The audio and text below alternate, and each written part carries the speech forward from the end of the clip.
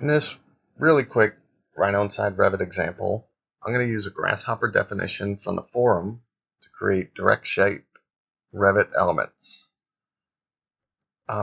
Let's run through this real quick. They've created a plane, divided the plane by 120, which they were able to interpolate a curve, which they then split by this sine wave. This is the graph mapper, which you're going to use to control the different the waves. They set the graph type to a sine summation, or this one's just a sine. And you'll see if we enable our preview that as we move things up and down, you can control how far this sticks out, how big the waves are. Currently, I'm using boundary surf created by the curves to get a really quick preview and really responsive design parameter change.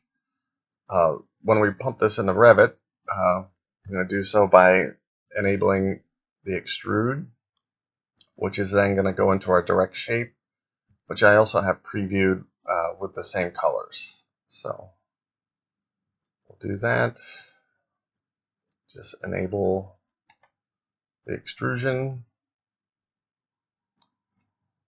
If I hide the geometry, we can get our nice colored preview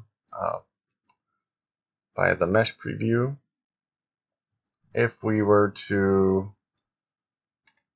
disable this, make a change over here, go back, re-enable, re-hide, we'll see we've had our changes.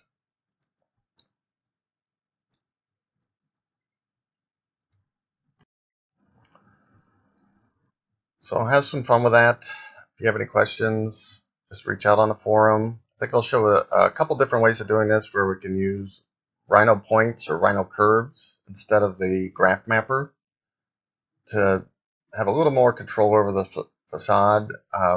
Maybe we'll even do one where we're using a family instead of the direct shapes.